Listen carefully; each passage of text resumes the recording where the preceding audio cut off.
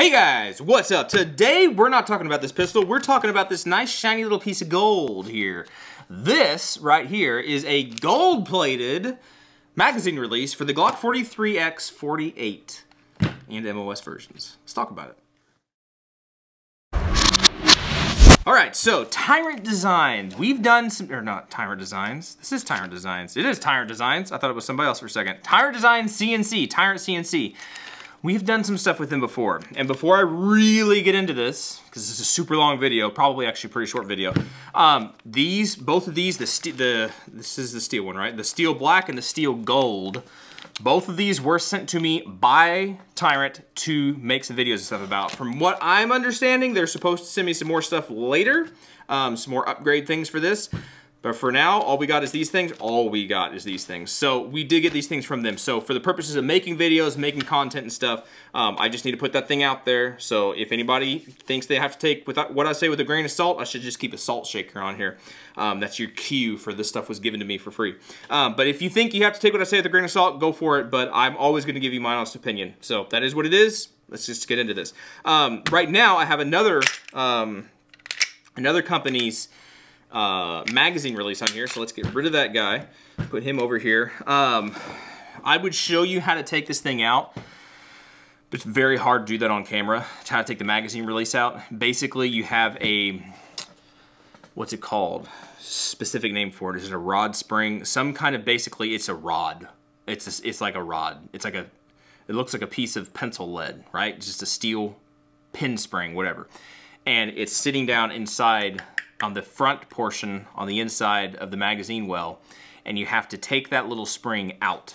It's not very hard, it's just you gotta hold your teeth right and do things the right way. So I'm just gonna pop this guy out real quick and I'll show you what it is, what the pieces that I'm talking about. Okay, so word of caution, like I said, it's a hard spring. Basically, this is the spring. It's this little pin, basically. Don't use hardened steel files to get it out because they don't bend well.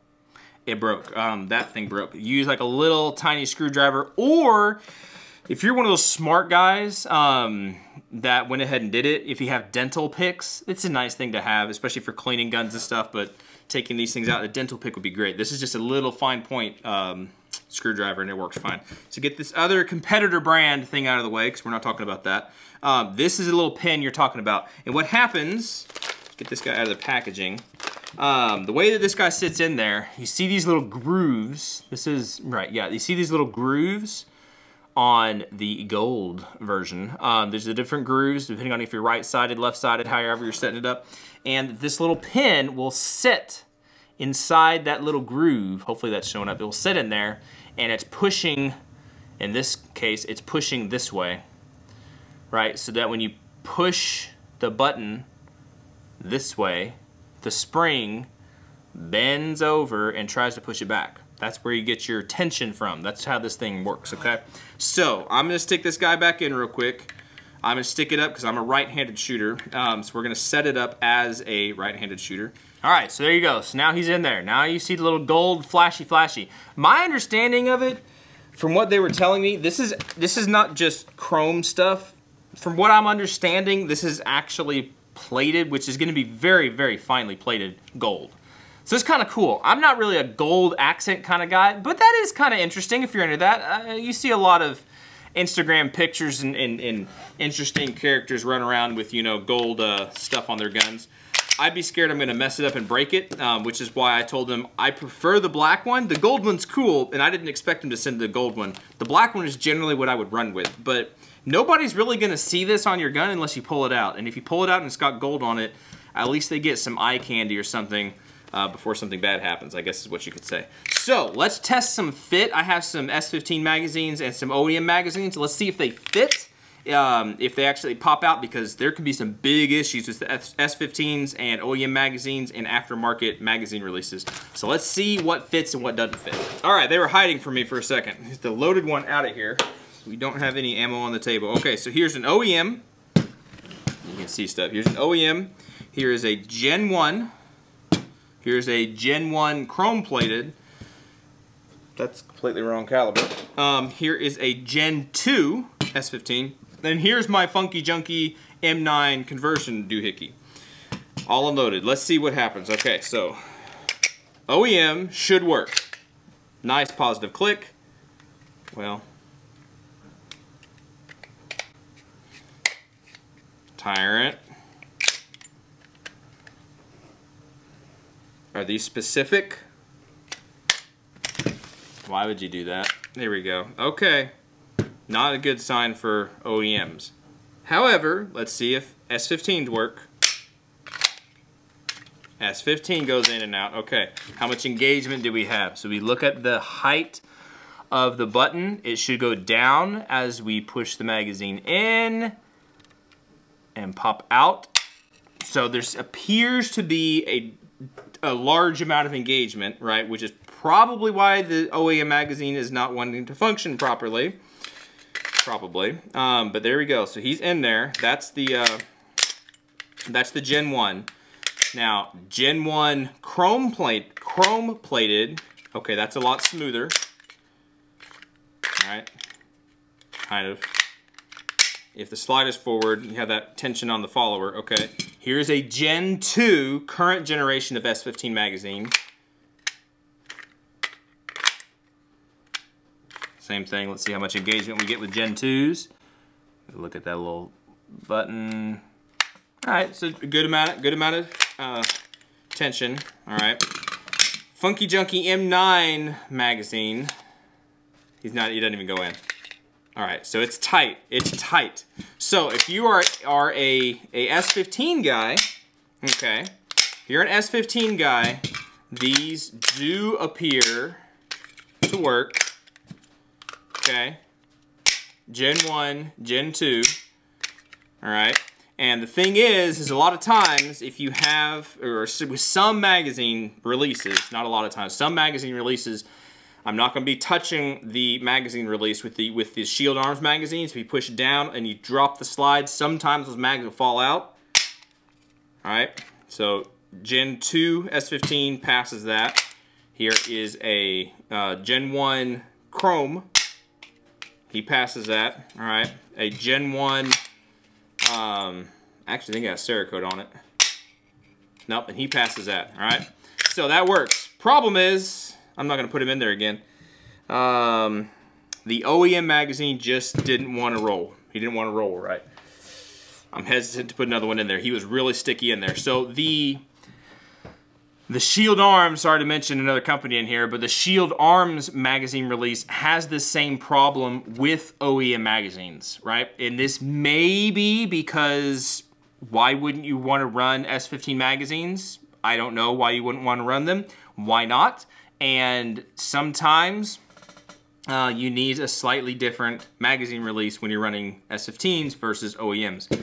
That could be why. That could be why. If people are getting invested in these S15 magazines, that makes sense why they would want this to be more specific towards S15 magazines, the magazine release.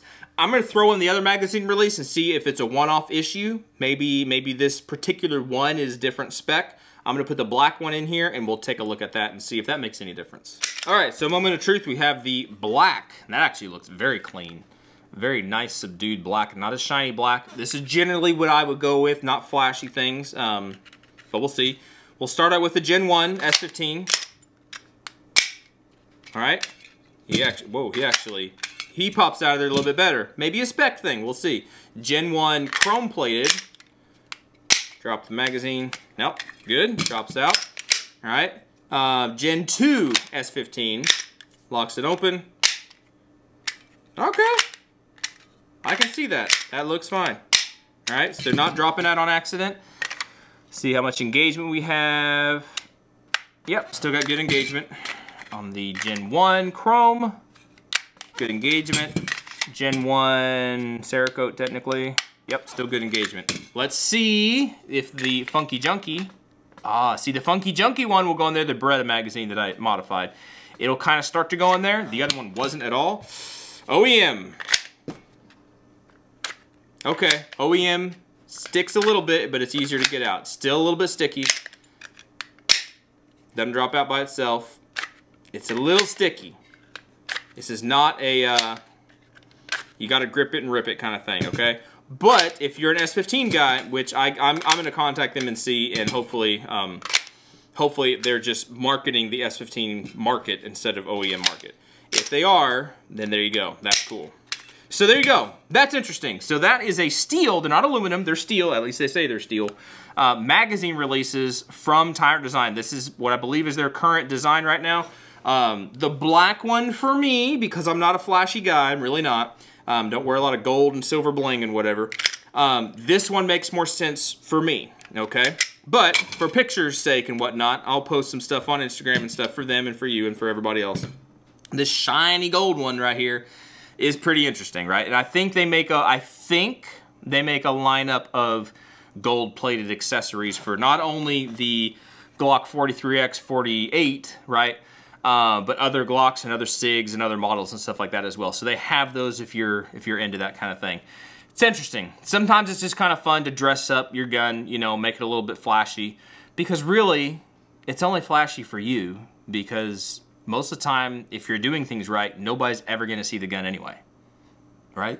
Pretty much. That's kind of the idea of it. Or if you're one of those range guys, you like to go out to the range and show everybody your cool stuff. And if you're one of those guys, then probably you like the flashy stuff anyway.